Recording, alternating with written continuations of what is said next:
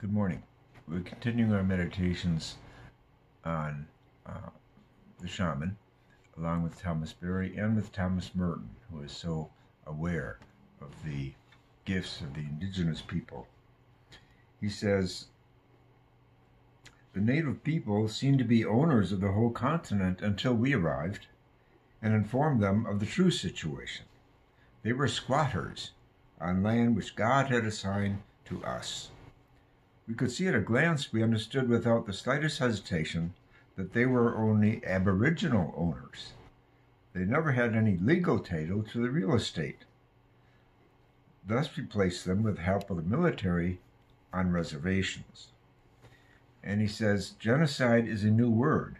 Perhaps the word is new because technology has now got into the game of destroying whole races at once. The destruction of races is not new. It's just become much easier. And he talks about the sheer nobility, courage, and resourcefulness of the indigenous people who were so horribly treated in the name of, often the name of Christian religion, in the invasions of the Europeans on this land. So much wisdom lost, but still some of it still with us. Thank you. We'll see you tomorrow.